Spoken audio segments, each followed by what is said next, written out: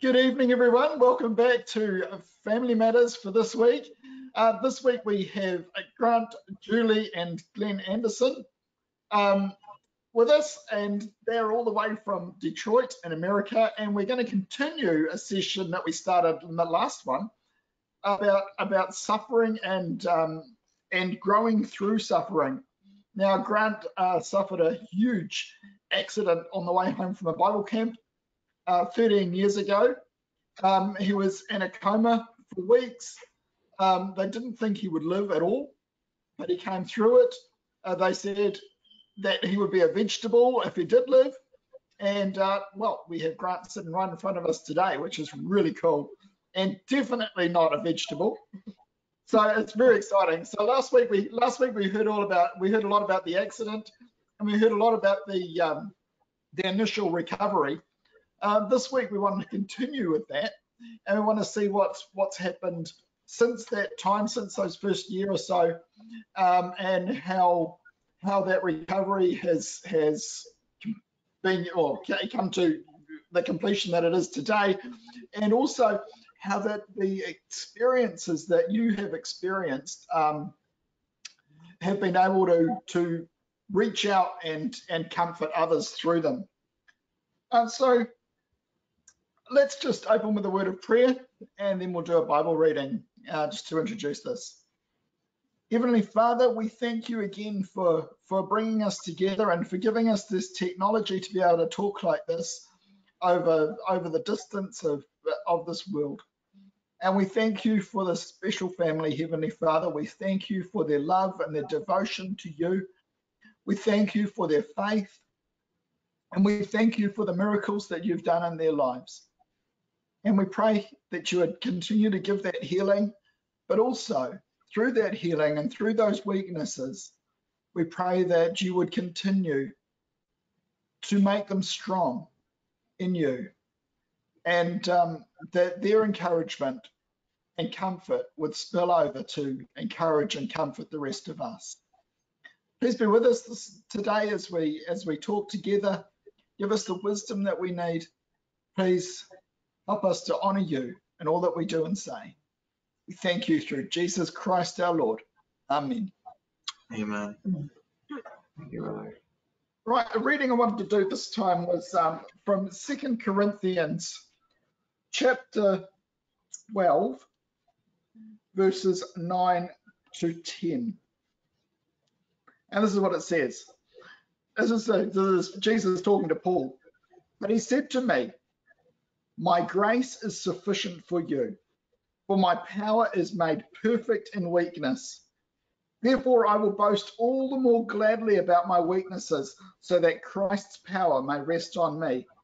That is why, for Christ's sake, I delight in weaknesses, in insults, in hardships, in persecutions, in difficulties. For when I am weak, then I am strong." And I thought that was really appropriate. I mean, last time you talked about the time in the hospital in those first few months, first few weeks, where it seemed like everyone came to visit. And through the weakness, I mean, Grant, you were in a coma and you couldn't even move. And through that weakness, people saw the power and love of God because of all those visitors. And I think that's wonderful. So welcome this morning, today. Here we go again. To you all. It's really good to have you with us again. So thank you so much for sharing. Thank you. And so in our discussions last time, we talked about what family life was like before the accident. Share with us now what family life started to look like post-accident. Well, it was obviously it was totally different. We had to renovate our home to physically make it handicap accessible for Grant. So there was, the physical changes and all the turmoil and decision making that went on with that, and then all of the decisions that we had to make in relation to his therapies. Which therapies, which doctors, which programs to enroll Grant in that would be best for his recovery. And then the very personal impact of those changes, how they affected us, our marriage and our relationship with our children. There were just so many, facets to this equation that Dimensions, just was, some went very smoothly, some didn't go so smoothly, some were overwhelming. Some you just, push to the back burner because you don't want to deal with them. And sometimes you're too exhausted to even to deal with some of the things, but because they're so overwhelming. But it was a very difficult time. You think that once we got out of the hospital, things would be easier, but they really weren't. They were just harder in a different way. I was out of the house more than most people, although it was for therapies, and I built a regiment of going to the YMCA in Farmington, which is outside of Detroit, and swimming. Now I swim 3 or 4 miles a week, and it's like now, so I get out more than most people.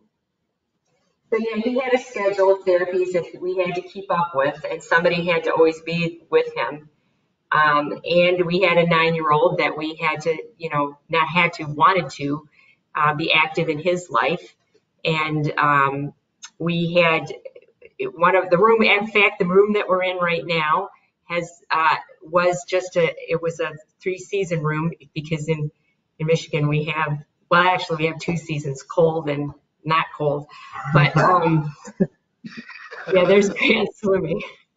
And he did a lot of, we got him involved in disabled games of, to be with people that had disabilities, and to feel that he was moving, going someplace. But this room that we're in, we had to put a shower into this room because we couldn't get him upstairs into a shower. So we didn't have a shower downstairs.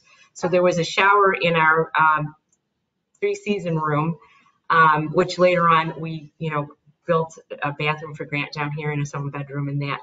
But we had been told that he would only get so far after a year, or maybe year and a half. Maybe was it 2 years? Maybe.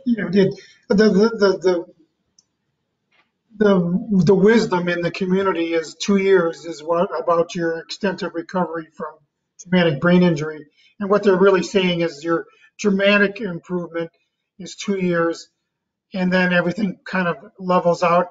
It doesn't plateau, but then the improvements are much more gradual, and that's basically the approach that the therapists take, but it wasn't the approach that we put. You could in therapies you can take the approach of adaptation and compensation, And accept where you were. Accept where you're at, or you can do therapies that are going to push you to recovery. And we chose, and Grant was on board with this, that we're going to push for recovery. And that's the approach that we've taken, to the detriment of a lot of things which maybe we shouldn't have let go, to the consternation of a lot of the therapists and doctors who didn't agree with our approach, but we found people that would work with it, and that's what we did. And we think Proved to be helpful. And we think it's proved to be helpful for that. Grant made a lot of progress that he was not expected Definitely. to make. In fact, some of those doctors have come back to us and said that whatever you're doing, keep doing. Keep doing it. Yep. And the things that would be put at the wayside would be, like organized house, which really is not that important. Some of the things, but we did have a 9-year-old, and we did try to make sure he got what he needed, but it is very hard for the siblings to get, they don't have mom and dad the same way that they did before. And so that does have its downsides. The other option would have been to put Grant in an institution, which is what they wanted us to do. You work for the insurance companies. Probably. And even our friends thought it would be too much work for us. It would be too much for us, but we were not willing to do that. And our family did agree to bring him home. So we were thankful for that. Yeah. And Glen, you became full-time caregiver, is that correct? Yeah. What happened was we made in part of this decision process. Julie had her own business, and I had just been teaching for a year with no guarantee of future employment.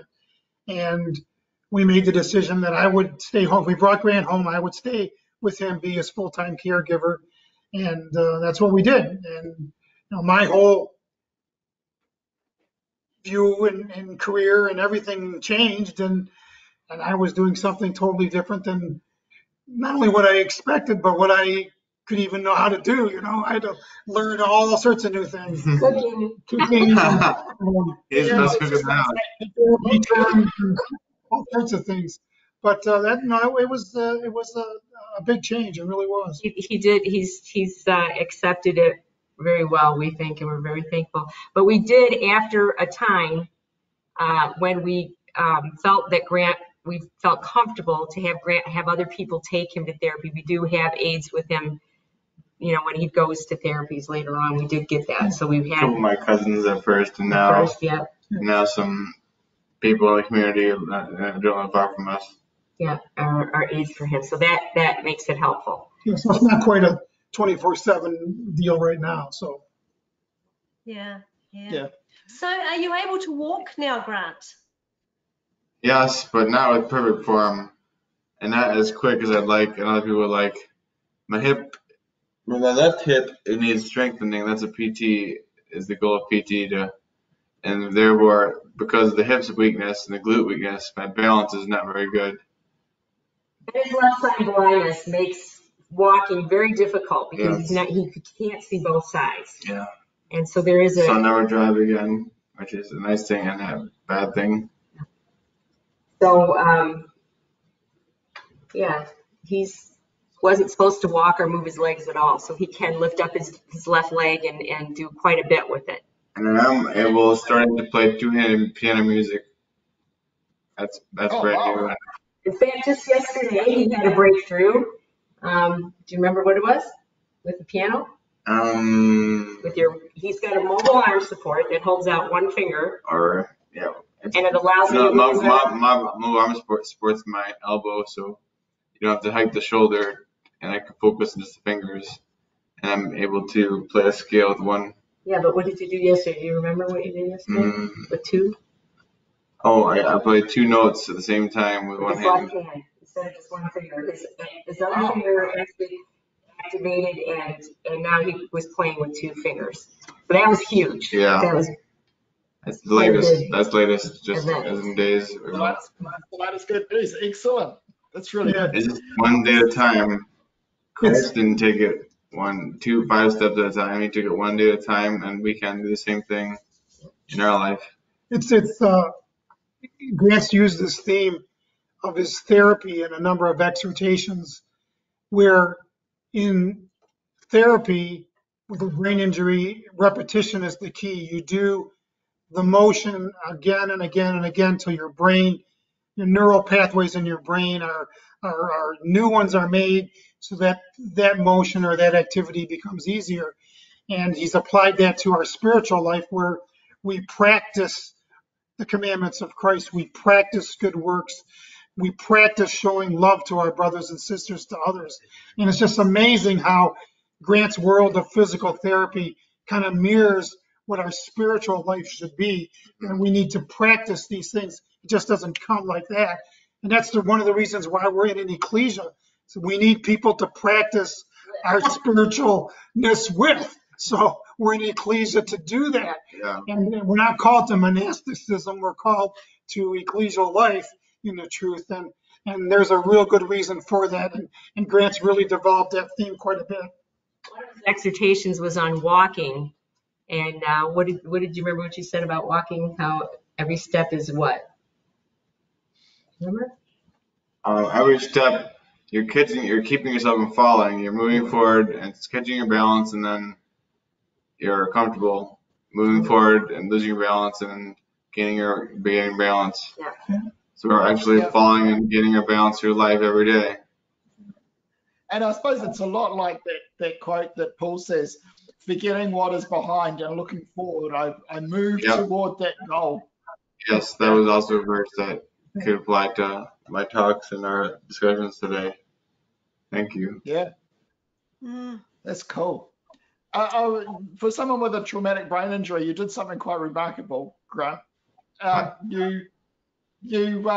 You went back to university. What was it? A year after 2 years after your injury, and What was it like, completed your. you said? It was a lot more challenging, but it was very satisfying to have it completed finally. And because most people with my age bracket, when by the time I see them, they're graduated with masters or bachelors, or some of them a PhD even. Yeah. It So how felt very validating to finally have Yeah. a degree, a mastery of the subject which I attempted to take on from a childhood. Yeah. Wow. So how did He you? had to actually change his degree. He was going for an education degree, to teach in the schools. and he had to, Drop the education part. yeah, he changed it from education to just a Bachelor of Arts in Music, right? He didn't have to. He just wanted to because He wanted to get done, right? he wanted to get done, and he was so involved in therapies that it just made it difficult. Yeah, I wanted to focus on walking and hand usage rather than schooling or whatever. He did walk across the stage though to get his diploma. That felt good. I felt really good to walk commencement at Wayne State University. Fantastic. Really good. Yeah. It took him 6 years to complete that last year of school.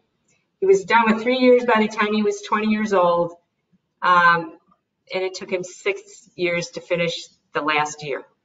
But Wow. I got a whole degree, debt free, and Yeah, debt free, that's important too. a lot of people are in debt because of their He's now working on teaching. He's going to try to teach piano again. That's his goal. Wow. Awesome. Fantastic. Yeah. So you've Good done voice. quite a lot of public speaking on suffering, Grant. Mm-hmm. Share with us some of the thoughts that you share in these talks. It's a mixture. I incorporate what my dad was saying of walking and catching our balance, and that was one aspect of it. But the lecture is always focused on the hope that is ahead of us, that gives us the resolve to get up and keep going, and the importance of the ecclesia and the brotherhood, both carrying each other's crosses. That was always a factor of all of them. And I gave handicap awareness talks at many elementary schools around the country and even Ontario. And your message a lot was you choose to. Choice is up to you. What is your mindset, either towards other people or yourself?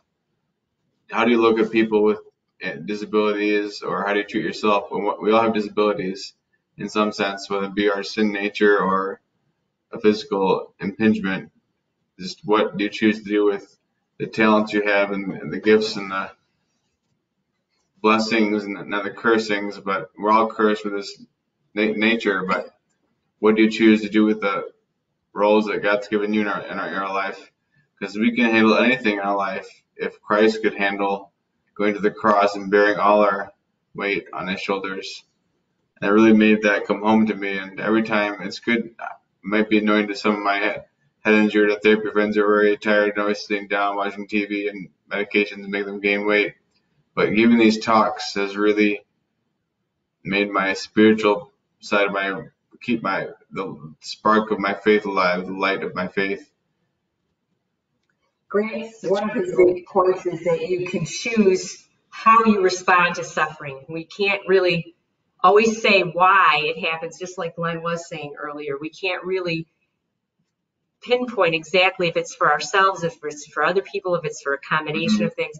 But it does develop your character if you choose to respond in a positive way. Yes, enjoy, because be joyful is also one of the most important commandments in the Bible. Rejoice. Yeah. Rejoice, sing, pray, and all those things which people take for granted. I did, and now I'm realizing the importance of them in my life and everyone's lives. It helps. Granted. Yes. You were telling us Another the other day. granted. you're telling us the other two, Grant, that your early life, the positivity that you had in your early life really helped with your Yes. post-recovery as well. Yes. And that you wanted to really pass that message on as well. Yes. I'm adjusting his pillow behind him because it's hard to sit up Okay. straight. In case anybody's wondering what I'm doing. That was one of You've your got things, wasn't it? Yeah, straight. Disability class. Yeah. You've got I an had an acronym. acronym for the students I would speak to at elementary schools. AMPC equals, no, N squared T equals AMPC for introducing equations in young kids' minds. No negative talk equals always make positive choices. And if we in our younger adult life try to not speak negative of ourselves or anyone, and always to make positive choices, we can do anything and go to a place that's better for us and other people. And it's true academically and especially spiritually. It ties, God's put so many harmonies in my life with therapies and spiritual applications. The blessing and the powerful thing, it's in everyone's lives. Do we take time to notice it? Like nature around us, how beautiful it is, and how we didn't create it, but it was created before we were. Like His plan with Christ and us. You want to do the N squared T and I had the kids. we've done it with adults too. I divide the school in half, and one side I have repeat after me N squared T. The other side I want you to do AMPC. AMPC. And before you know it, I had them. Keep going with this here. AMPC. AMPC. AMPC. And before you know it, I had them all rolling like rocking out to a hip hop beat, and that's. And then you gave them bracelets. I gave them. I made acronym on it. bracelets designed to match my mind. And we've used them at for Ecclesial things too. ecclesial things too. Yeah. So I'm not laying around for long. I keep very busy. Thankfully, I still have much to do, and we all do. Yeah. No, that's great. So you're really making, I was going to say lemons out of lemonade. A lemonade out of lemon. Sometimes we make it the other way around. I mean, Yeah. not all days are good. It's just Doesn't sound like lemons in your place. I drink a lot of water though. I like lemonade, but the best thing is lemonade is water. I can do exhort on that because reading. The living water. Yeah, I spend lots of time listening and studying God's word now, and Yeah, he does readings a lot, posts verses on my wall. And Mm-hmm. if we're known for being people of the book, then it will put us in a good light with other people and ourselves and God. And it's helpful for everything. And the waters of wash hydrate our bodies for exercise, heal us when we're sick, and create a current we can flow through in our life.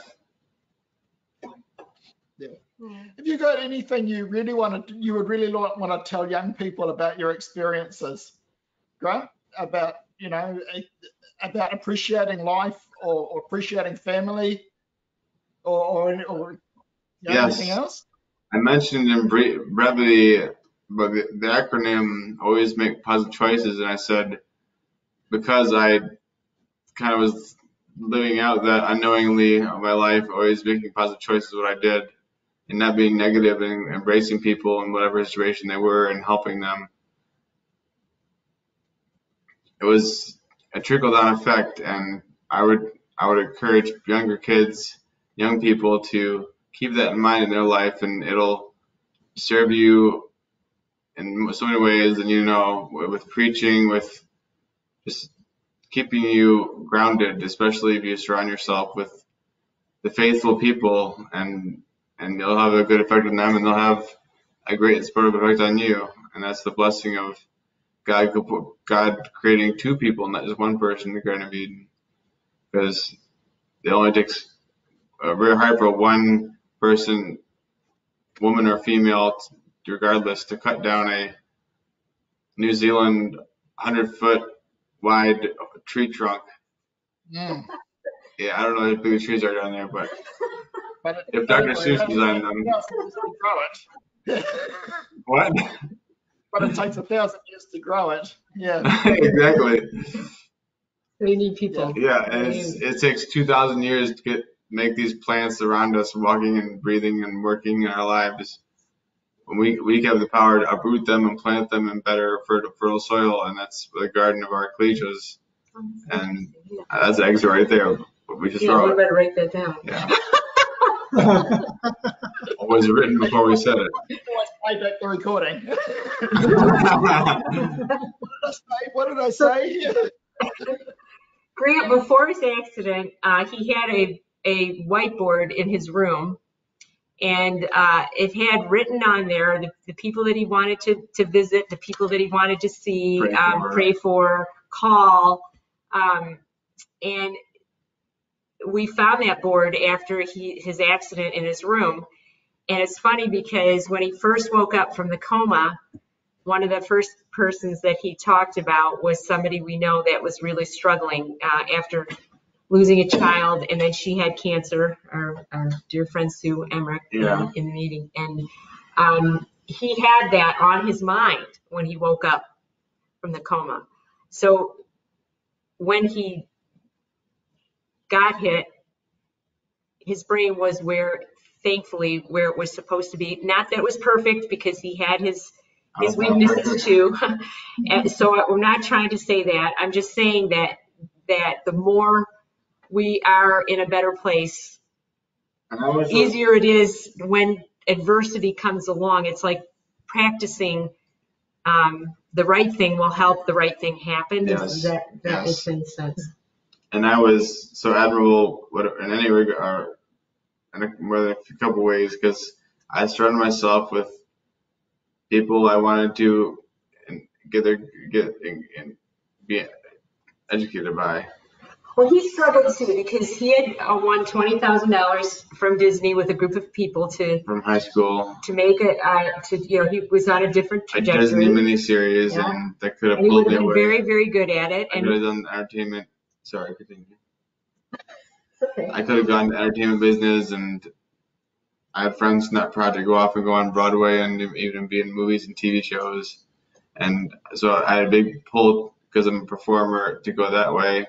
That's why I stood that prayer on the beach at Manitoulin, and that's always been carried me through, that God has a reason for me to be alive, and you have to keep yourself positive, your chin up, and plug along. Yeah, and it's not that would have been a bad life. You could do a life like that. It's just very difficult to also it wouldn't be satisfying. Have your faith built up at the same time. It's just more of a challenge to do it that way. Yeah. And I think he probably could have done it because he was very vocal in his beliefs, but it would have been hard. And obviously we feel that Grant his direction has been changed to meet a different audience, is the way you say it, right? You're on a different stage. Yeah.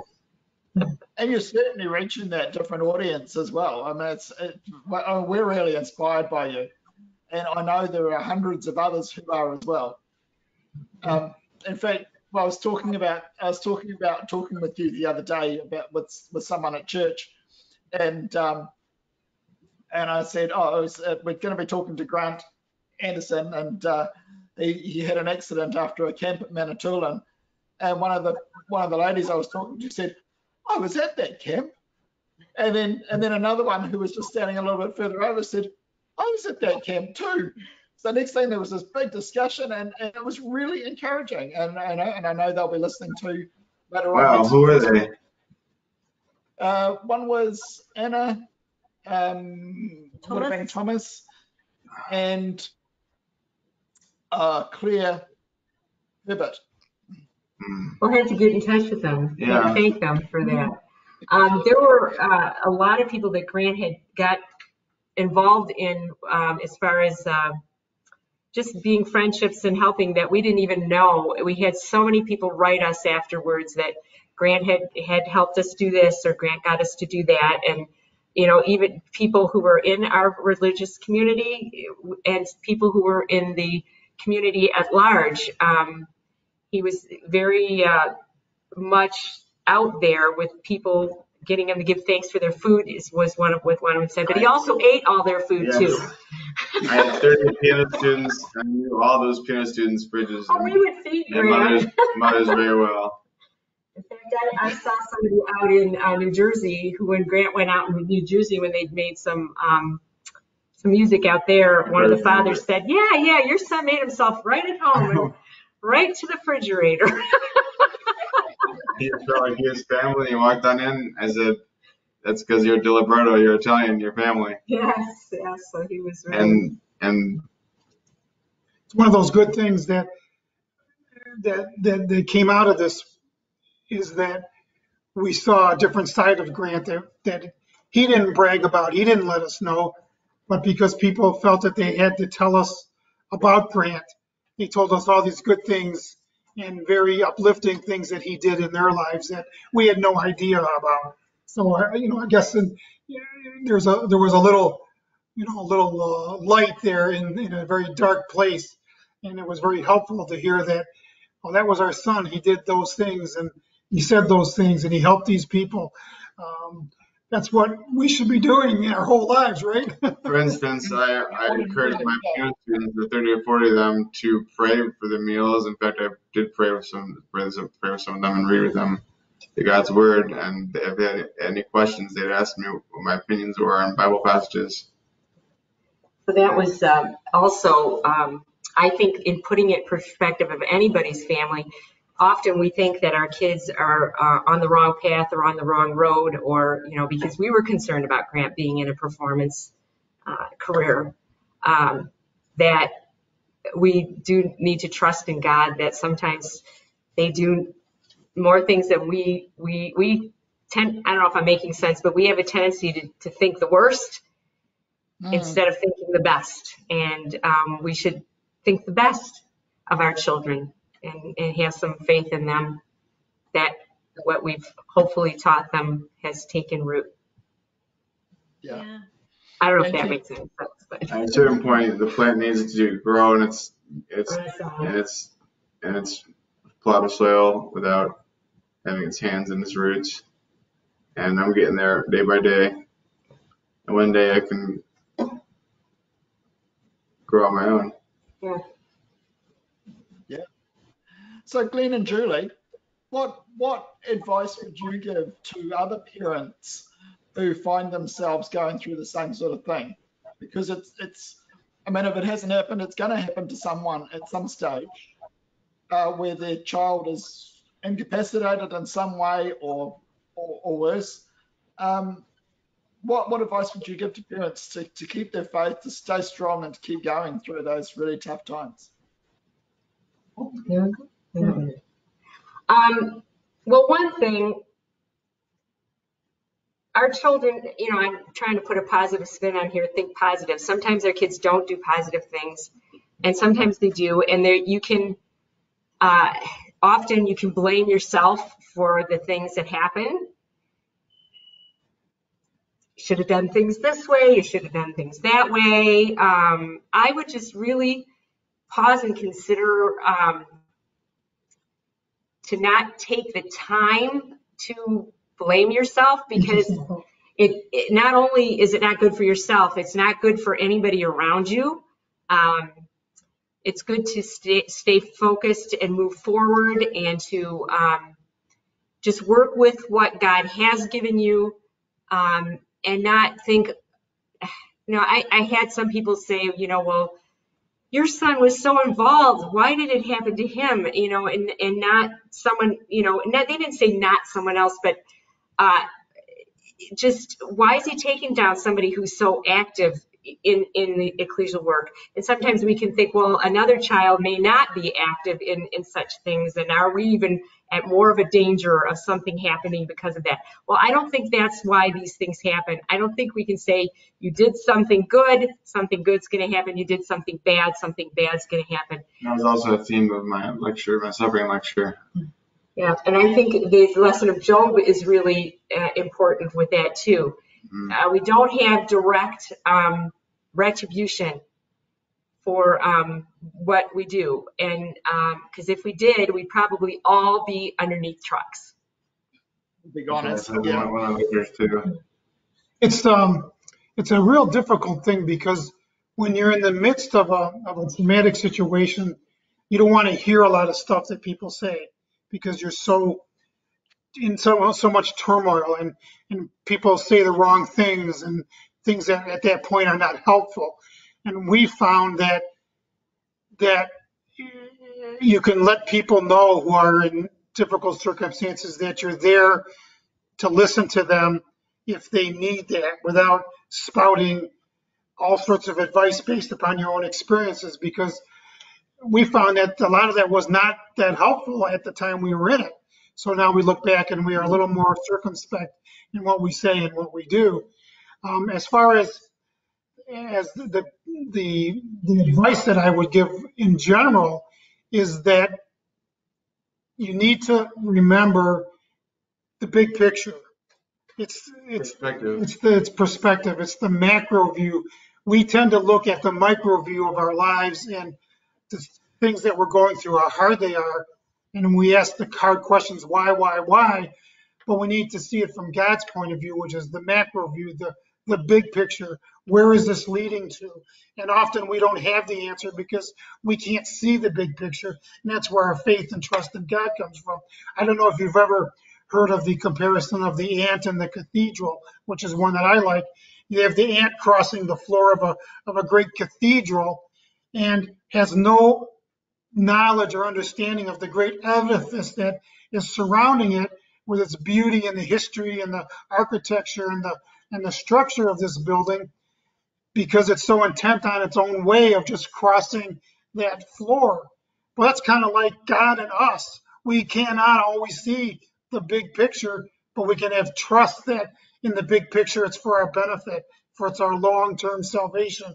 And when we're in that place, I think we can often more fully endure the circumstances. It's like the first century believers. They were so confident in the resurrection and the promise that Jesus gave of life everlasting that they could endure the persecutions that they went through, that they could preach in the face of open hostility, because they saw the risen Lord. They were confident in the resurrection of the dead. So they could endure those things. And I think when we look at the big picture, where this is all leading, it gives us a hope. Yeah. Oh, that's awesome. Yeah, fantastic. I'd like to add to that because that was beautiful, Glenn. I really like that. What's your next exclamation, Glen? It is difficult to hear things from people. I have to agree with that, but I also want to emphasize that it's better to say something and have a connection with people than it is to not say anything at all, because it's a lonely place to be when people don't want to talk to you because they don't know how to say or what to say. It's better to say something and, work it through. And at least it was for me. I'm not a isolated person. I like support from people, and I might not always agree with what everybody says, but I do want that connection. And so something that well, I think a lot of us do, but some people are more to themselves. But I think we need to learn how to speak with one another when people are going through struggles, to be more, like Glenn said, more empathetic, and be a listening ear, and just be there for them for a hug, or just to say, this stinks. Just to say, yeah, that really stinks. That's really hard. easy thing to say. Yeah. Yeah. Oh, Not you. thank you again so much. You don't stink. Really appreciate Sorry. So say that again, too. Thank you so much for sharing. We really appreciate you taking this time to share your story with us, and the just the hope and the inspiration that comes out of it. And the victories along the way, and what you've done with it. And I love the way you brought out the music and the joy and you know, keeping really positive, the positive choices and no negative talk. I think that's amazing. You know, and I just think that's a real inspiration to others to be able to get through pretty much any trial that we have, knowing that the trials do come from God, and they are for our benefit in the long run. So yeah, we really appreciate what you've done for us today. Thank you for having us. Thank you so much. I do want to say, because we say these messages doesn't mean we're always good at it. We do want it that way, but we're not always good at it. We're working at it just like anybody else. So if anybody's out there thinking that it's easy, it's not.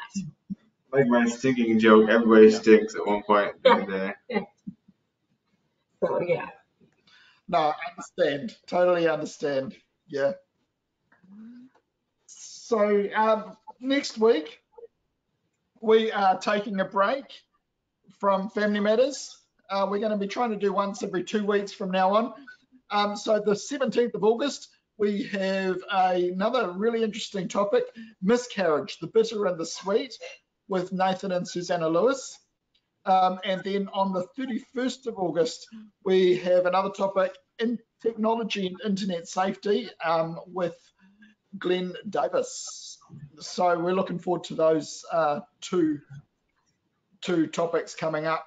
And there is more, by the way. There's more after that, but I'm not going to tell you. If you want to get information about Family Matters, just email me, robert@thinkythings.com, and I will send you emails with what's coming up and what's been and any resources. And like for today's, this week's and last week's, I'll send you a whole lot of video links that you can look at of his progress in healing. You can also see past recordings, and again, that'll be on the email link and on the on the link that I'll show you. So yeah, Grant, would you be able to close with prayer for us, please? Absolutely, brother. All right, Thank here we you. go. Dear Father, dear mighty Lord, God in heaven, we thank you and praise you and magnify your name, for you have made all things in their place and their time, and you made all things good. Not we realize every moment, but we have hope and joy in you and your Son that you will make it right, and we can see that every day that you help us get up, and you put light in the morning, and we even have light in the night through Christ and dark times. Dear Lord, keep us strong from this time on, and bless us every day we come together with other believers, no matter where they are in the world. Thank you for this day and age where we can have such close connections over such great distances. Please help us to utilize these blessings that this time period in history allows for us to preach, teach, and live and have our being. Thank you, Lord, for this time. Please send the time when thy Son will rule and all nations will flow to Israel. Thank you, God. In your Son's name we pray. Amen. Amen. Amen. So thank you very much, all of you. It's been fantastic to have you all. Thank you for having us. Thank you for having us.